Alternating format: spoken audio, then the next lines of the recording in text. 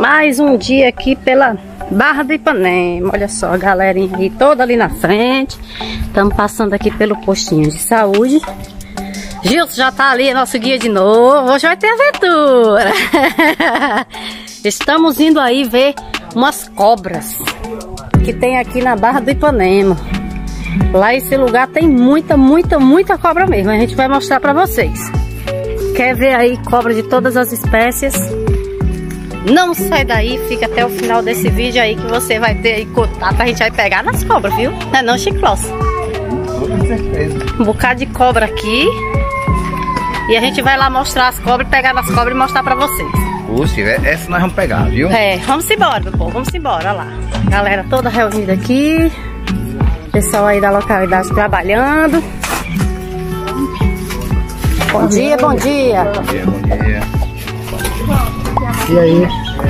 E vamos embora, galera. A gente passou ali atrás nos pezinhos de mamão. Aqui tem umas manguinhas aqui, ó, o pezinho tá todo florado. E o tempo todo a gente vai imaginando aqui o rio, ó. Vamos lá, vamos embora.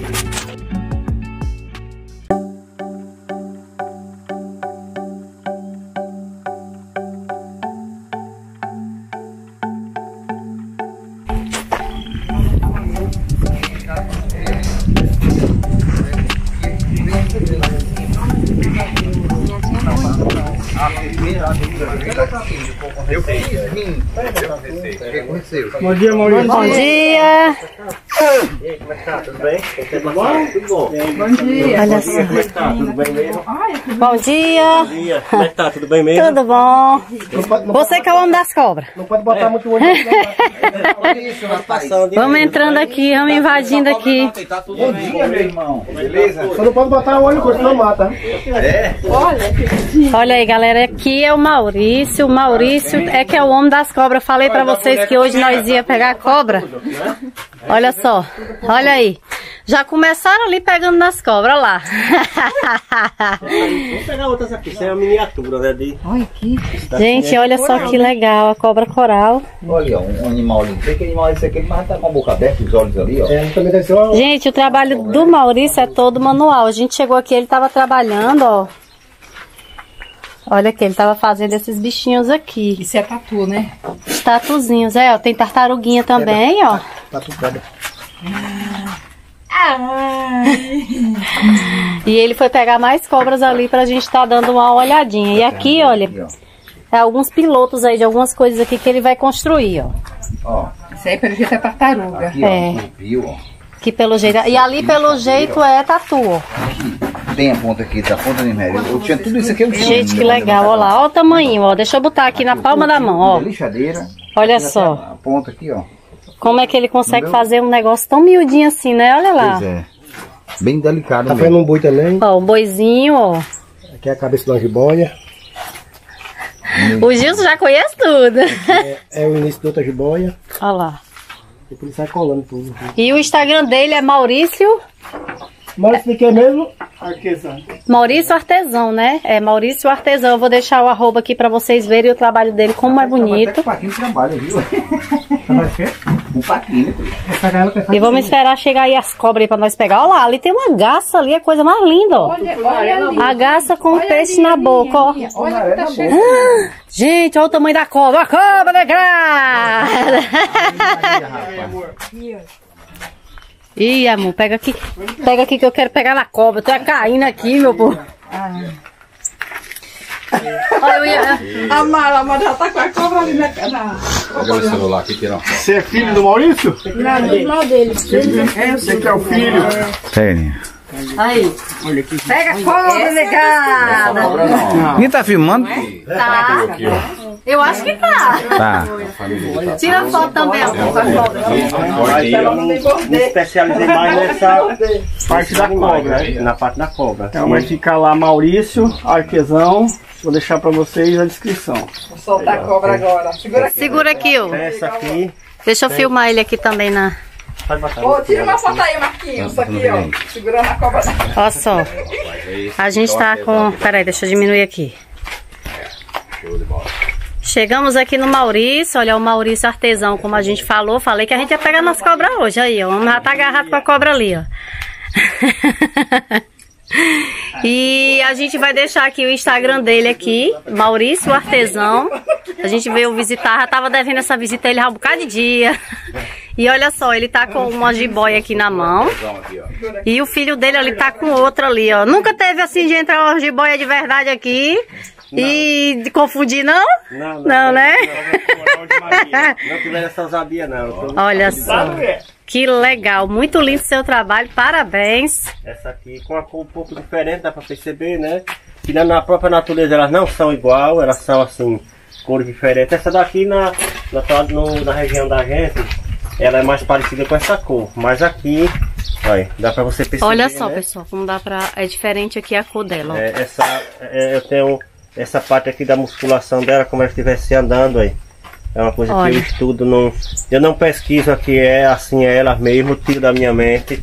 Essa parte aqui dá pra perceber que é bem parecido. Olha aí, né? como é bem parecido mesmo, viu? Você já não chegou a pegar uma cobra de verdade achando que era suas de madeira, não? E eu nem crio elas assim, porque se eu criasse nela, eu poderia ter mais uma aproximação. Eu crio na minha mente mesmo esses animais. Tá certo. Essa daqui tem, agora esse animal aqui pra mim foi um dos que ficou com mais perfeição. Acho que eu cheguei à tonalidade dela 99% pra frente, viu? Essa daqui eu tenho ela bem... Maurício, e esse trabalho seu, ele é feito todo à mão? Você esculpe na madeira? Todo à mão. Esse trabalho aqui, as minhas peças que eu tenho de trabalhar estão aí, que são os pequenos formão. Isso aqui é feito na base de facão de toda a mão. Que madeira que é essa? Umburana. Madeira que não tem mais utilidade. Tá ali em cima do nosso solo há muitos anos, né? Que é uma madeira resistente, boa de trabalhar. E repare, um tronco de pau desse daqui aí. São essas peças aqui, são olha esses só. pau.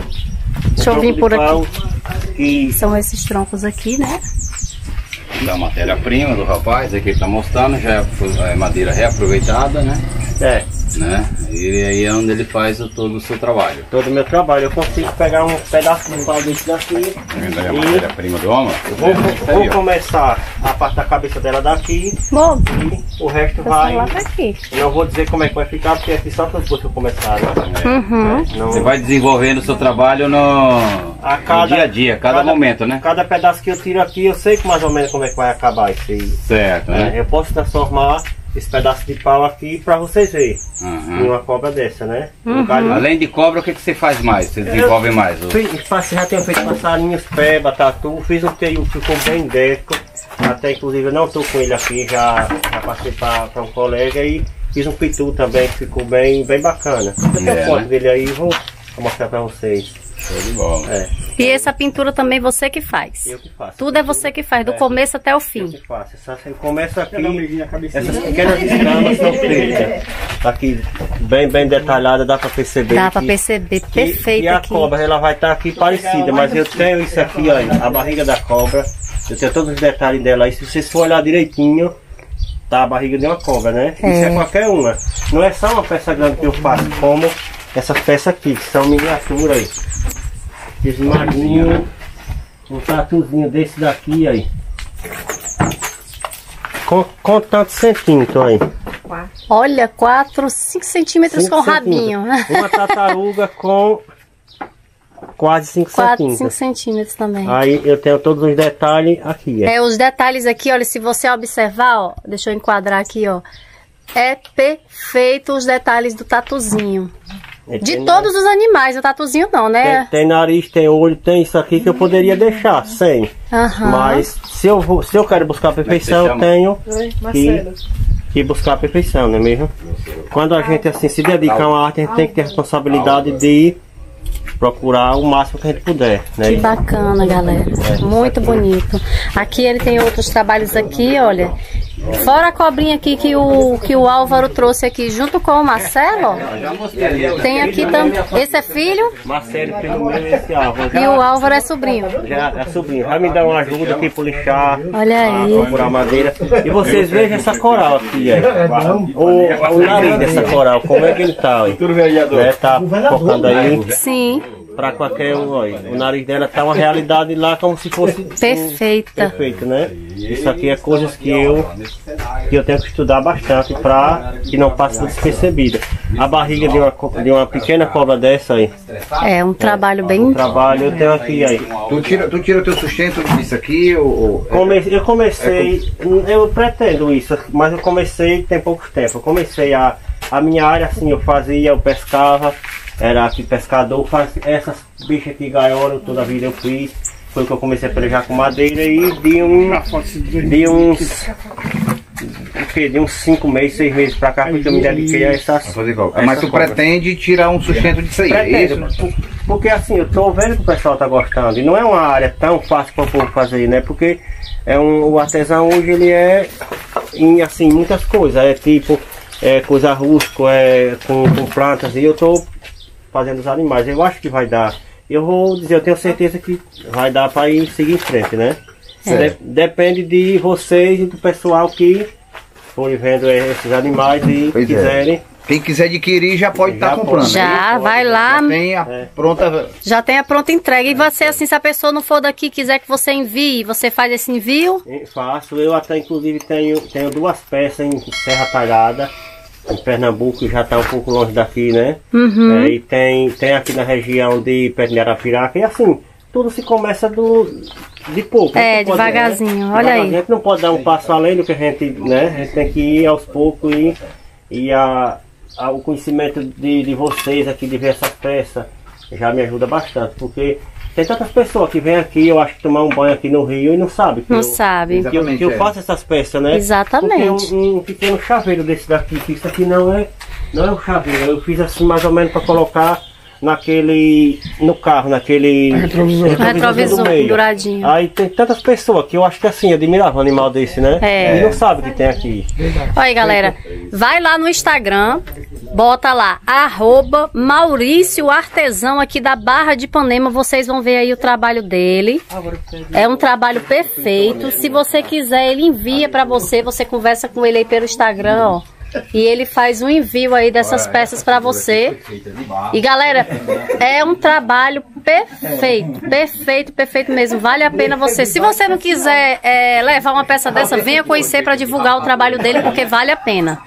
Que peça aqui, olha. Essa foi a terceira que boa que eu fiz. Olha só. Com essas dobras, com essa pintura aqui, tudo eu faço. Gente, é incrível o trabalho dele.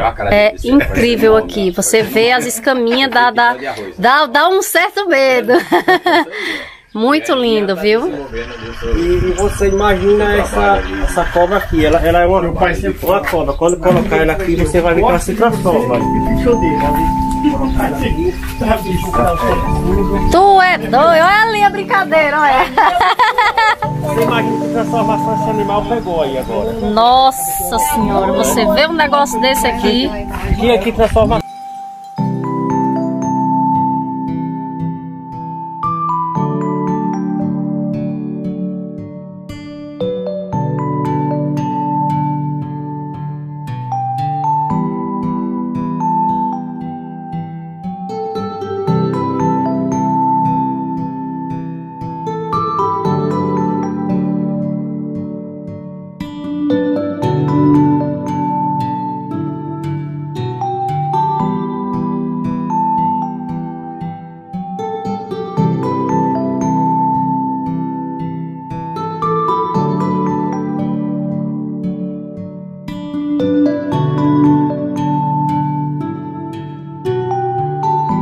Galera, e a gente tá aqui no Maurício, a gente vai finalizar aqui o nosso vídeo aqui, olha, com esse artesanato que ele faz com as mãos, com uma riqueza imensa de detalhes, tá? De parabéns, e olha só, ele tá aqui, ó. Você quer falar alguma coisa aí pra nós, Maurício? Quero sim, quero agradecer a vocês, que primeiramente Deus, né, e minha família, porque aqui tá minha filha, minha trabalha aqui junto com minha família. Filha dele aqui, ó. Filha, neta e a família toda. E esse cidadão aqui, que é meu primo Lázaro, que é um dos incentivadores 100% que está comigo. E se não fosse o incentivo dele, eu não estava onde eu estou aqui. É um dos caras responsáveis por isso. E agradecer a vocês por terem vindo e quem indicou eu a vocês também. Só peço assim, que Deus abençoe a eu e todos vocês, todos nós, né? Amém. Amém. Vamos trabalhar e muito obrigado mesmo. Estamos aqui para quem tiver interesse em uma peça dessa, né? Isso é só... Entre em contato pelo Instagram, Maurício Artesão. É isso aí, galera. É isso aí. E você, Lázaro, quer dizer alguma coisa aí? Agradecer a todos, né, que estão curtindo as peças dele, a vocês, né? Estão aqui para prestigiar o trabalho dele, né? Muitas pessoas ainda não conhecem, mas sigam ele no Instagram lá. Vão lá, se precisarem de alguma peça que não estejam aqui disponível, ele pode fabricar, né? É tudo um trabalho feito com muito carinho, muito amor, entendeu? E é isso aí. Show de bola. No Instagram lá. E a gente aqui quer agradecer a vocês por ter dado a oportunidade de a gente estar conhecendo esse projeto maravilhoso, né, galera? Todo mundo aqui, ó, aí. A gente é que agradece. A galera toda junta a aqui. Deus também pela oportunidade de a gente estar aqui. É isso aí, galera. Tá o meu pai aí, pai. Olha lá, tá o pai dele aqui, ó, do seu Maurício, olha só. A família toda junta aqui trabalhando. Nosso amigo Gilson ali, ó, que é um... Eu sou o cara, eu sou o O Gilson é o nosso guia. Galera, valeu, muito obrigada aí a todos aí, parabéns a todos pelo trabalho. Ali a Piquititinha, é isso aí, show. Gente, obrigado mesmo, viu? Vocês aí, Deus abençoe o trabalho de vocês. Não é fácil viver assim, vocês gostam do que fazem também, né? E descobrir aqui, e quem sabe, se daqui a mais uns tempos vocês vierem aqui, eu tô com mais... Se Deus quiser, se Deus quiser. Vem descansar e aproveita mesmo. É isso aí, vamos vir fazer uma visita aí. Isso aí. Tamo junto. Receber vocês aqui, valeu? Valeu. Galera, e se você gostou desse vídeo, deixa aquele like, deixa aí o seu comentário e compartilha com os amigos, ajuda a gente aí o canal a crescer. E continua aqui com a gente porque afinal viver é melhor.